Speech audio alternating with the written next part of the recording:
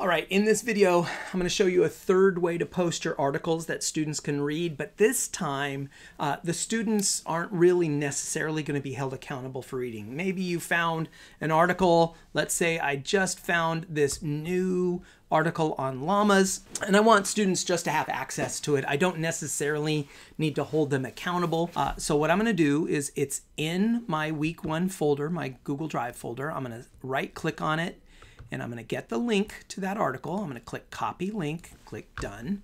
I'm going to go back to my e-learn course, and here I am. I'm still working on that week 1, aren't I?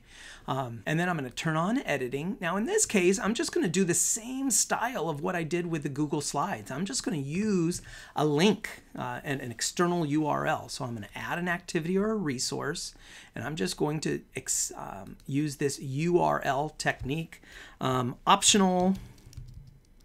Optional article, optional reading, llamas. All right, and then I'm going to paste in llamas. I'm going to paste in that URL.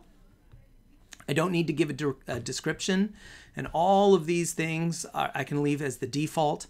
I'm going to click save and return, and there it is. So now I have these 3 styles. Now folks, read and reflect. So you can either, so we've got using an assignment tool to hold students accountable to the article, reading the article. That allows only one style of student response, free response. Students are able to write something on the screen and that's it.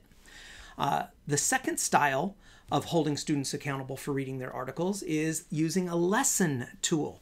Much more flexible than the assignment tool, but a little bit more complicated also. With the lessons, students can be asked true and false, multiple choice questions, in addition to free response. So lessons are a little bit more flexible.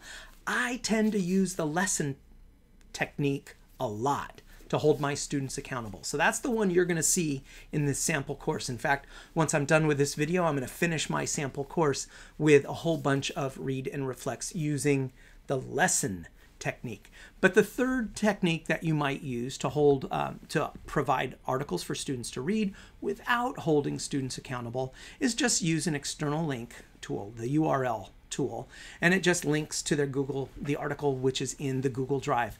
No need for you to upload PDFs or anything. You're just going to link. And again, I hope you're noticing a lot of what we're doing is we've done all of our organization inside Google Drive and using our syllabus right here.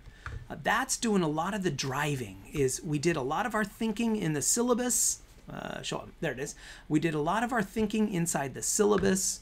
We did our organizing inside Google Drive, and really eLearn is just the tool for linking to those things and doing the grading and holding students accountable.